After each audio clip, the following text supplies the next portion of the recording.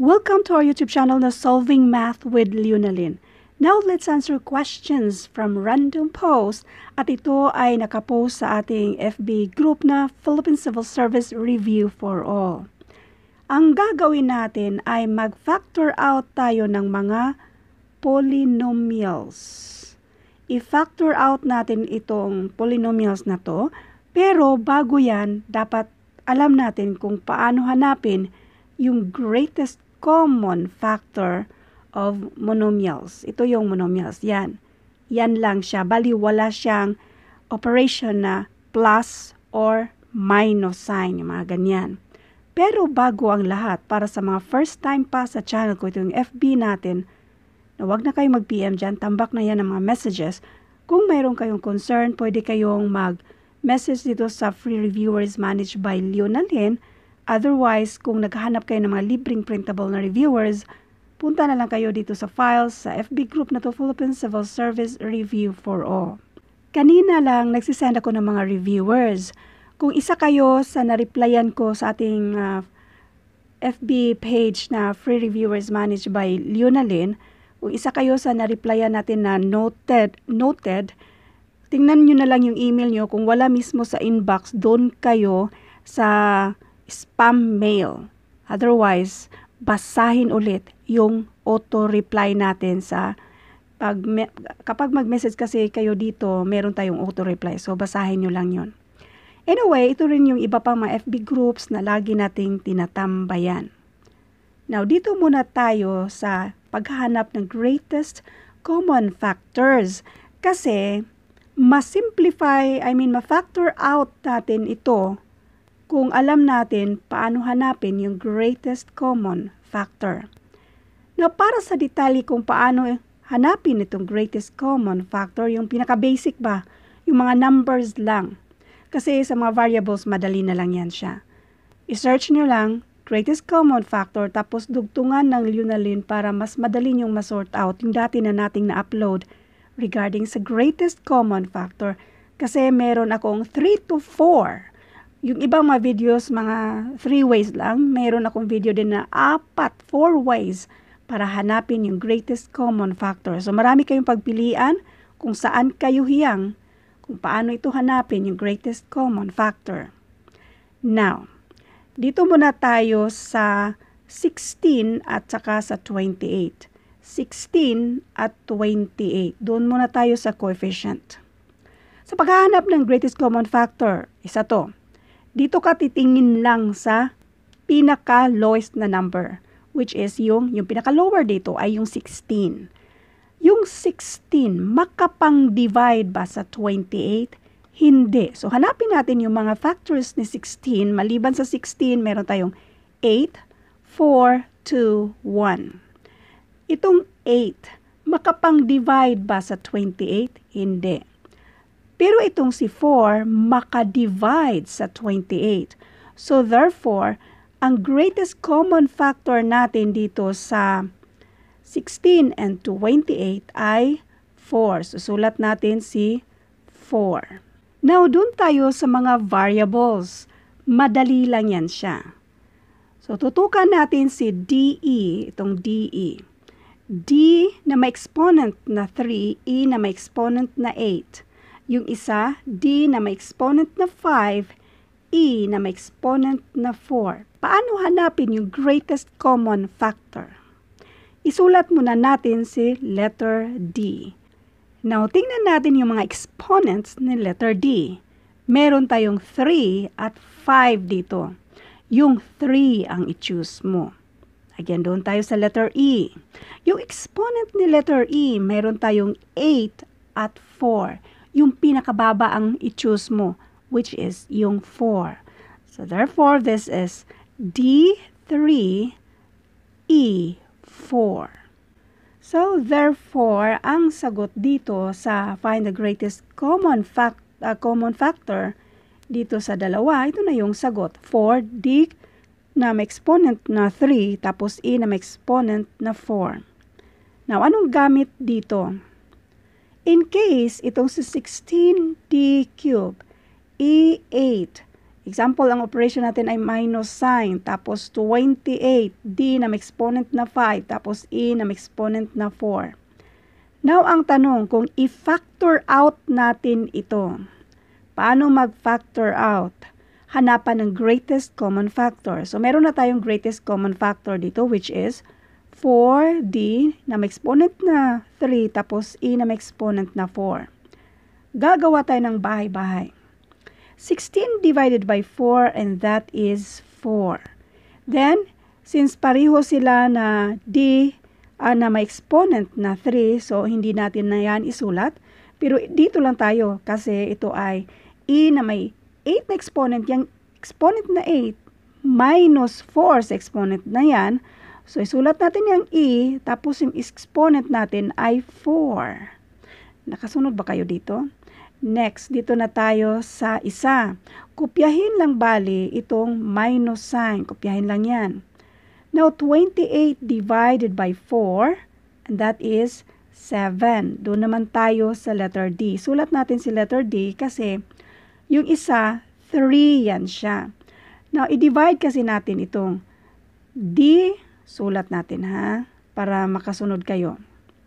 Yung mag-divide tayo ng mga variables, as per law of exponent. Kopyahin lang si D. Pareho yung mga variables natin. Yung mga exponents, i-minus mo lang 5 minus 3, and this is D squared. So, therefore, this is D squared. Yung E naman natin dito ay pareho naman yan siya, so hindi na natin yan isulat. So, therefore, kung i-factor out natin, halimbawa lang, ito mismo, tapos yung operation natin ay minus sign, kung i-factor out natin yan, ang sagot dito ay ito lang siya. Yan lang yung sagot kung i-factor out. Ngayon, ang hinahanap lang naman ay greatest common factor. Kaya, yan na yun. Next, dito tayo sa pangalawa. Greatest common factor lang ang hanapin natin. Doon muna tayo sa mga numbers. 32 at saka 40. Again, yung paghahanap ng greatest common factor dito ka titingin sa 32. Si 32, hindi yan makadivide sa 40. So, doon tayo sa iba pang mga factors ni 32. Anong next dyan? Mayroon tayong 16, 8, 4, 2, at 1. So, si 16, makadivide ba siya sa 40? Hindi. Pero itong si 8, makadivide siya sa 40. Therefore, yung greatest common factor dito sa 32 at 40, itong 32 at 40 ay 8. Now, doon tayo sa mga variables. Yung AB na variables. So, parehong AB, yung exponent sa isa ay 4, yung exponent naman sa B ay 4. Tapos, yung pares niya, wala exponent yung A, tapos yung B, meron siyang exponent na 3. Anong sinabi ko? Doon tayo sa may pinakamababang exponent. So, kopyahin lang natin si A, B. Sa letter A, dito tayo sa walang exponent. So, walang exponent yung letter A natin. Sa letter B, doon tayo sa pinakababa, which is yung exponent na 3. So, therefore, ang exponent natin dito ay 3. So, therefore, ang greatest common dito sa pangalawa natin, dito sa dalawa din, ay 8AB cube. Next. Again, doon tayo sa mga numbers muna. 18 at 24. Hanapin natin yung greatest common factor dito sa dalawa. Gamitin natin si 18. Si 18, makapang-divide ba sa 24? Hindi. So, doon tayo sa mga factors ni 18. Yung iba pa mga factors ni 18, mayroon tayong 9, 6, 3, 2, 1. Itong si 9, makapang-divide ba sa 24? Hindi. Si 6, yes, makadivide siya sa 24. So, therefore, yung greatest common factor sa mga numbers natin dito sa 18 at saka sa 24 ay 6. Now, doon tayo focus na naman sa mga letters. Parihong meron tayong x, y. So, isulat na natin si x, y. Yung exponent sa isa ay 3, yung isa naman ay 3. Pareho silang 3 na exponent. So, 3 lang din yan siya. Kopyahin lang din natin yan. Next, doon tayo sa y. Ito ay 3. Dito naman ay 5. So, doon tayo sa 3. Kaya yan na yung sagot, yan na yung greatest common factor dyan. Diba, madali lang hanapin yung greatest common factor dito sa mga monomials natin dito. Basta pagdating sa mathematics, huwag nyo lang pangunahan ng takot. Now, dito naman tayo sa 12 at saka sa 18. Si 12 at 18. Itong si 12, makapang-divide ba sa 18? Hindi. So, doon tayo sa iba pang mga factors ni 12, which is 6, 4, 3, 2, at 1.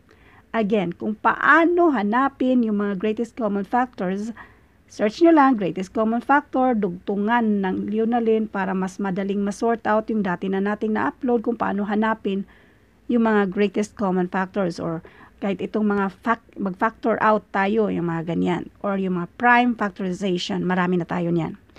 So ngayon, itong 6, obviously, makadivide siya sa 18. So therefore, ang greatest common factor natin sa 12 at saka sa 18 ay 6. Now, doon tayo sa itong mga variables dito.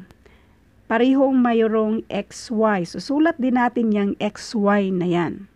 So, habang nagsusulat tayo ng xy, tingnan na natin yung mga exponents nila. Parehong 4. So, 4 lang din yan siya. Parehong 3 sa y, so 3 lang din yan siya. So therefore, find the greatest common factor dito sa dalawa. Ang sagot dito ay 6, x na may exponent na 4, y na may exponent na 3. Now, dito na tayo sa pag-factor out dito sa ating polynomials.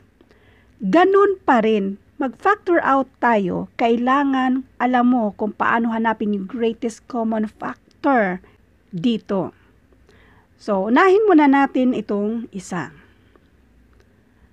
Doon muna tayo sa greatest common factor doon sa mga coefficients natin. Yung mga numbers. 12, 6, 3. Doon tayo sa pinakamababa, yung 3. Si 3, makadivide siya sa 6, makapang-divide yan, 3 na yan sa 12. So, therefore, ang greatest common factor natin sa mga numbers ay 3. So, makapang-divide siya. Doon muna tayo sa 12. 12, ma-divide sa 3, which is 4, yan siya. Ito namang negative 6, ma-divide sa 3, which is negative 2, yan siya. Si 3 divided by 3, and that is 1. Now, doon tayo sa mga letters. Parihong may MN lahat. Pero, meron tayong walang mga exponent na MN. Therefore, kopyahin mo lang yung walang exponent na MN. At yan na yung greatest common factor natin. So now, itong greatest common factor natin na 3MN, yan yung nasa labas at ang nasa loob ng parenthesis natin ngayon. Unahin natin dito. Di ba yung coefficient natin ay 4. Sulat natin si MN. Ang exponent dito ay 5. Mag-divide kasi tayo. That is 12. M na may exponent na 5. N na may exponent na 2. I-divide kasi natin lahat yan ng 3MN. Yung greatest common factor natin. So, mag-divide tayo. Mag-minus lang tayo sa mga exponents ba? So, doon tayo sa M5. 1 lang yung exponent natin sa ating greatest common factor. Yung mismong greatest common factor natin na 3MN. Yung mga variables natin, 1 lang yung mga exponent. Kapag wala nakasulat, automatic 1 yung mga exponent dyan. So may yung exponent natin sa M dyan ay 5. So 5 minus 1 and this is 4. So ito ay, yung exponent natin sa M dito ay 4. Yung exponent natin sa N ay wala kasi 2 lang naman yan siya. So, 2 minus 1 and that is 1. So, pwedeng wala. Next, yung number naman natin sa panggitna ay negative 2. Again, isulat din natin yung MN. Yung M natin dyan ay 2. So, pwedeng walang nakasulat na exponent dyan kasi 2 minus 1 and that is 1. Next, ito namang si N dyan. Nakikita mo yung exponent na yan. Ang exponent ay 3. So, 3 minus 1 and that is 2. Next, ang number natin dito ay plus 1. Ang ating mga variables dyan ay mn. So therefore, pwede mo ma-cancel na lang yan kasi kapag mag-divide tayo ng 3mn, nag-divide tayo ng 3mn at saka yung pang-divide natin ay pareho lang. So therefore, that is equal to 1. So ang factor out natin dito ay ito lang siya. Ito na yung sagot. Yan na yung sagot. Kung i-factor out natin, ito. Next, si 25 at 55. Hanapan natin ng greatest common factor. Ang greatest common factor dyan ay obviously 5. So, sulat natin yung 5. Tapos, kopyahin natin yung x, y. Paano natin malaman yung mismong gamitin nating greatest common factor sa x? Ang x, doon tayo sa may lowest na exponent. Walang exponent, kaya wala ding exponent natin dyan. Kasi ang exponent dyan ay 1, automatic na yan. Pareho yung y na may exponent na 3. So, yung y natin ay may exponent na 3. So, therefore, yung ating greatest common factor dito ay 5x, y na may exponent na 3. Para makuha natin yung pares natin dito, therefore, yan ay i-divide natin dito.